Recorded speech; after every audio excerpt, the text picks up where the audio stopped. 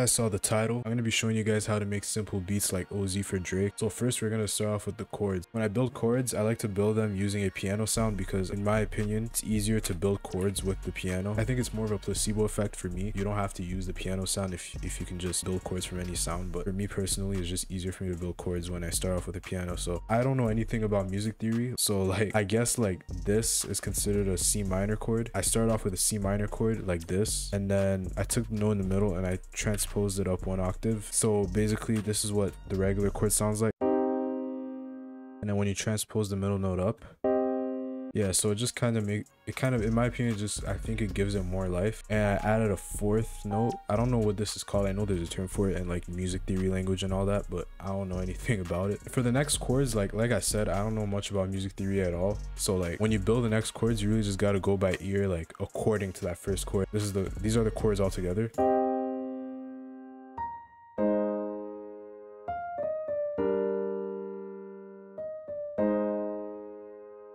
Right now it doesn't really sound like a Drake melody because it's a piano, but if I go over here and go to the pad sound that I used with the same exact chords,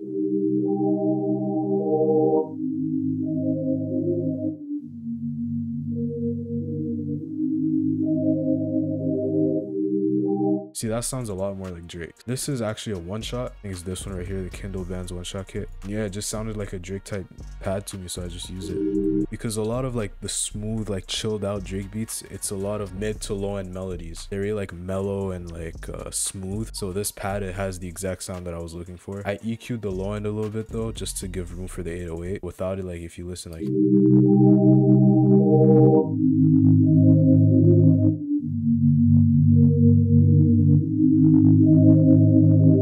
see, there's a lot of low end, so I just had to put that EQ to make it more balanced. Otherwise, that 808 would just be clashing with the pad and it just wouldn't sound good at all. So now from here, you really just like, if you're gonna add melodies, they have to be very simple, because whenever Drake uses these chilled out beats, they really don't have much to him at all. Like you really give him his space for him to like, you know, vent and stuff, you know, y'all know Drake. So I added this vocal one shot and it just sounds like this.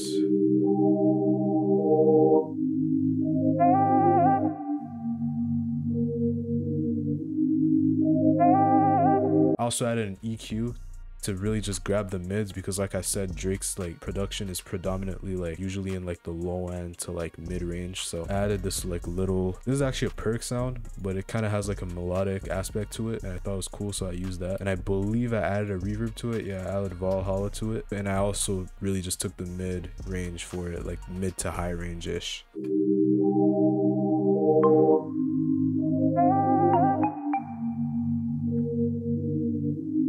I kept it very simple.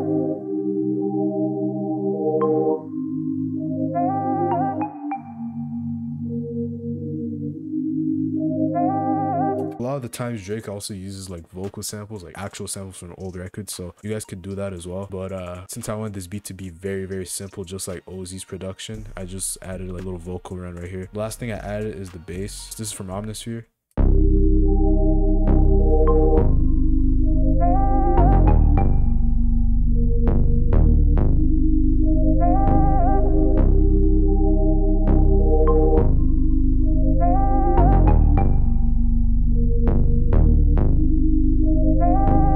After this, I added stuff to the master for the loop. I added a sound goodizer, and I know like this plugin is memed about a lot, but sometimes it can actually make your stuff sound better. Only for melodies though. I wouldn't add it to no beats, but I added a sound goodizer and made it sound clearer, more like it added kind of more life to it. So I was honestly just messing around when I put it in, and it ended up sounding good, so I just left it there. And I put a vinyl on the master actually, so I wanted everything to sound kind of detuned and like old kind of vibes. So I just put it on the 1970 preset, and I turned up the warp a little bit. The warp is basically just a detune. Turn it up, turn down the dust here. With the dust, me personally, I think that the default setting for the dust is way too loud. So whenever you use vinyl, you guys can actually go pick that up. It's a free plugin. Whenever you use vinyl, just turn down the gain knob. That's what I do. So it gives it like this crackled sound kind of.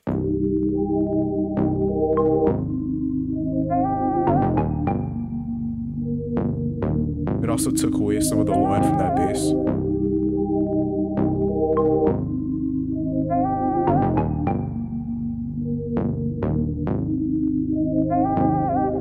said, I had that melody and then I bounced it out. At this point, you just get into the drums because the simple melody is done. So for my drums, before I get started, I used to use the soft clipper, but I actually discovered the limiter. The limiter is kind of trash, like the default settings on FL, but if you actually know how to use it properly, like it can really make your shit sound dope. So what I discovered recently is that the limiter can do the same thing as the soft clipper pretty much if you tune it correctly, but better. So basically like better quality sounding drums, but it still slaps harder, you know what I mean? So I'll show you guys when we get there, but for now I'm going to show you guys the drum pattern. So I started off with a hi-hat, simple two-step. Add a Valhalla vintage reverb to it and turned it down pretty low. I added reverb to my hi-hats because like if I turn it off, this is what it sounds like versus when it's on. It kind of fills in the space more, I guess you can say, so it doesn't feel as empty. And I added just a basic clap, just a clean clap, you know.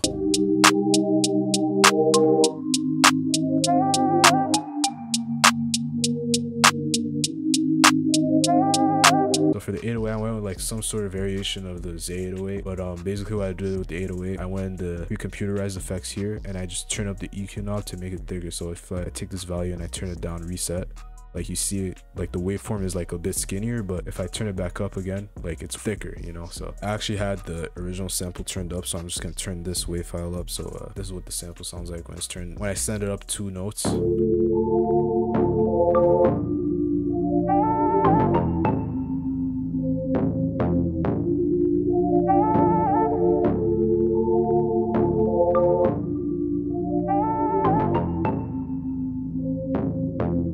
So like these are the drums so far.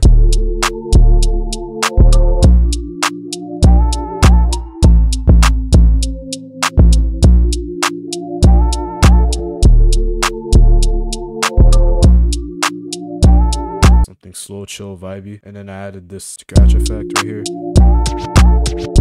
Yeah, I just filled it out with perks at this point. So I added an open hat, couple perks.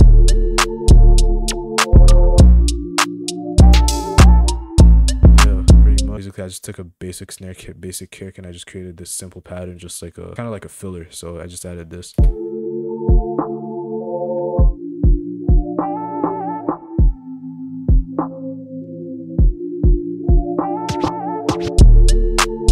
it just comes back in.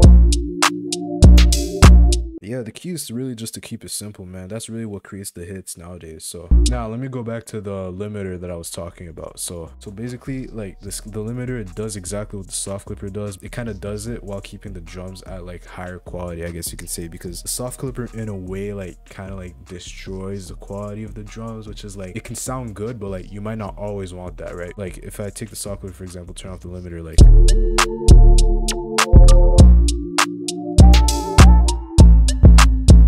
it kind of like low-key changes, like I don't know what they call like the transients of the 808, I guess, but like when you have the fruity limiter, like it's still clear. You might not be able to hear it, but like me, I can actually hear it if I really like, you know, focus on it. Basically how you're gonna do that is you're gonna turn the ceiling all the way up, and basically this saturation knob is like, it acts like a soft clipper, so like you turn it down till you get it to like sound how you want it to.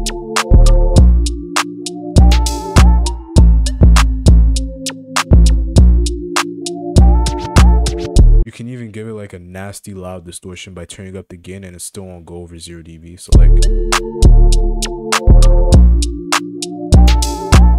not too much though. Yeah, man, that's pretty much how you make a beat like OZ for Drake. If this video helps you in any way, be sure to leave a like, comment, and then subscribe if you're new, man. I hope y'all learned something from this, and yeah, I'm out.